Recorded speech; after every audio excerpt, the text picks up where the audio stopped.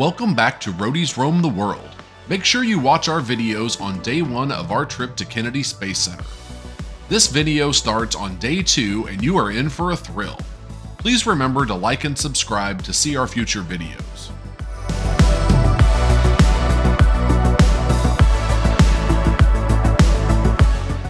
The Space Shuttle Atlantis exhibit entrance is that of the 184-foot tall external fuel tank and solid rocket boosters used for all shuttle missions to produce 6.5 million pounds of thrust.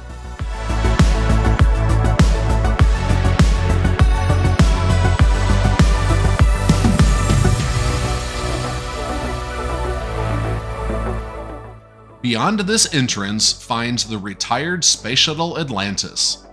Once inside the doors, you are treated to a quick history of how the shuttle came to be and the life of the Space Shuttle Atlantis before you get a spine-tingling reveal.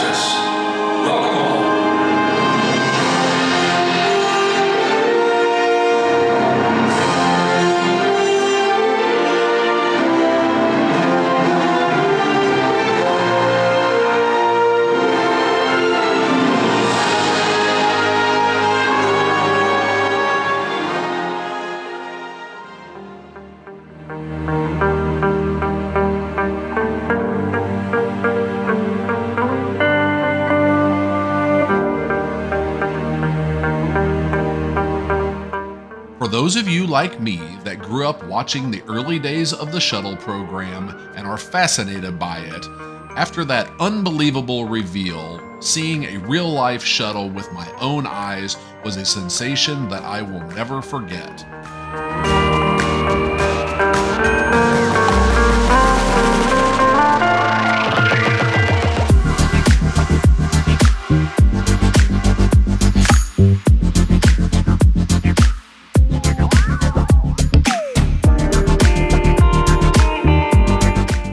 Having watched in awe, year after year, seeing the shuttle go up, seeing updates on their missions, seeing them land safely, and seeing 2 of them never come back, I had to pinch myself to believe that I was finally seeing one in person.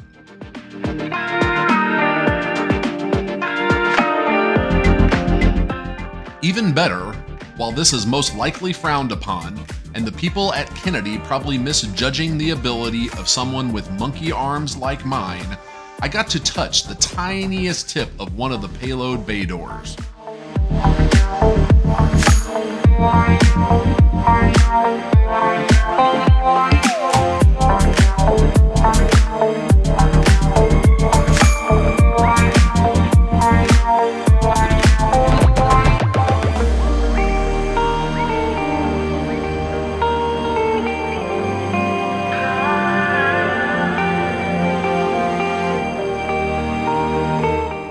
First launched in October 1985 and last flown in July 2011, the almost 26-year career of Atlantis flew almost 125 million miles or 203 million kilometers while orbiting the Earth, completing 4,848 orbits of the planet during its 33 different missions.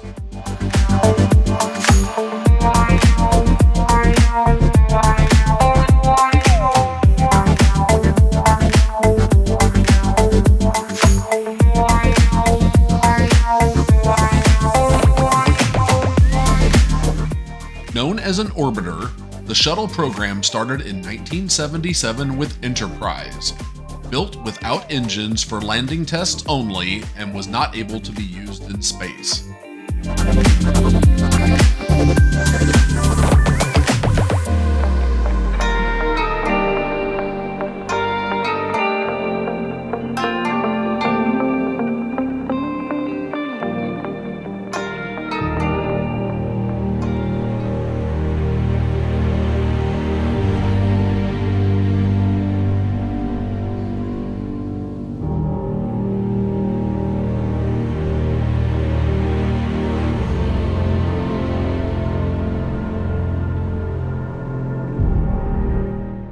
The 5 fully operational orbiters started with Columbia in 1981, followed by Challenger in 1983, Discovery in 1984, Atlantis in 1985, and lastly Endeavour in 1992.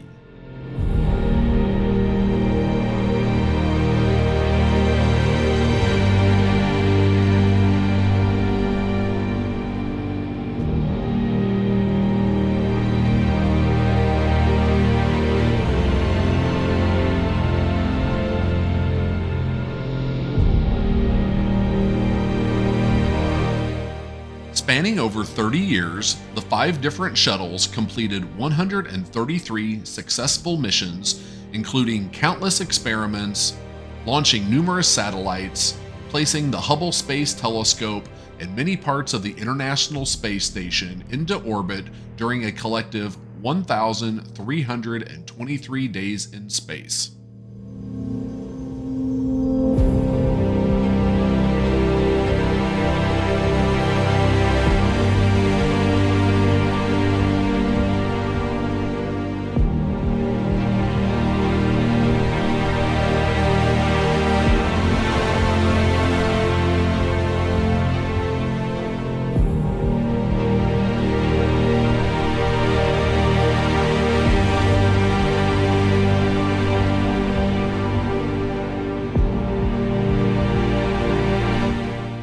Launched in 1990 and broadening our understanding of the universe, we see a full-size replica of the Hubble Space Telescope that was last serviced by the Space Shuttle Atlantis in May of 2009.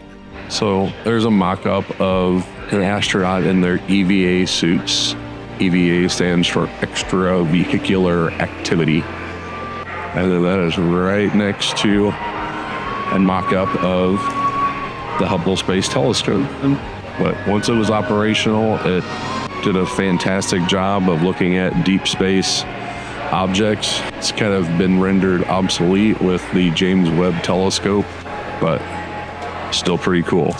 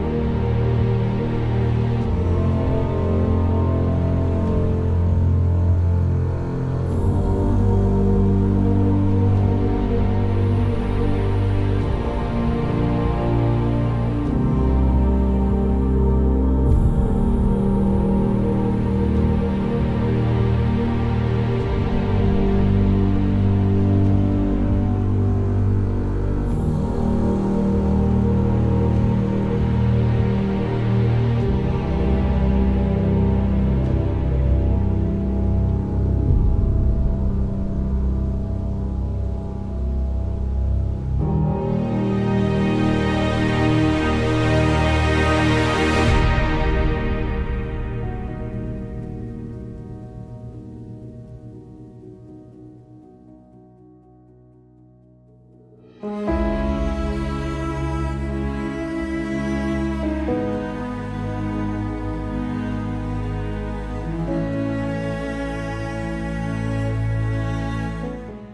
exhibit could not be complete without a tribute to the 2 shuttles that never made it back, and those that gave their lives in an effort to better our understanding of the universe we inhabit.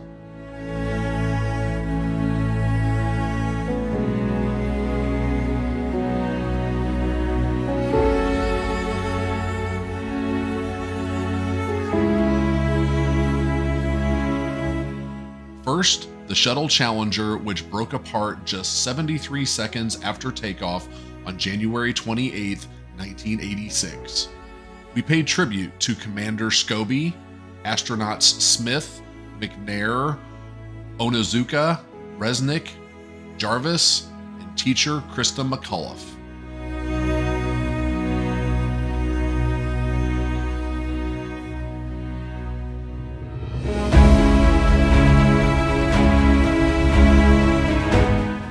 The Shuttle Columbia disintegrated over Texas and Louisiana upon re-entry on February 1st, 2003.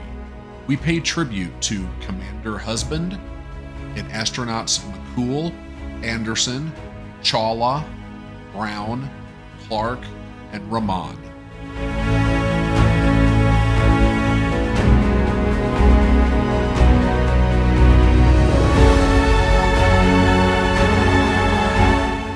President Ronald Reagan lamented during his 1986 address to the nation as tribute to those who gave their last full measure of devotion. The crew of the Space Shuttle Challenger honored us by the manner in which they lived their lives. We will never forget them, nor the last time we saw them, this morning, as they prepared for their journey and waved goodbye and slipped the surly bonds of Earth to touch the face of God.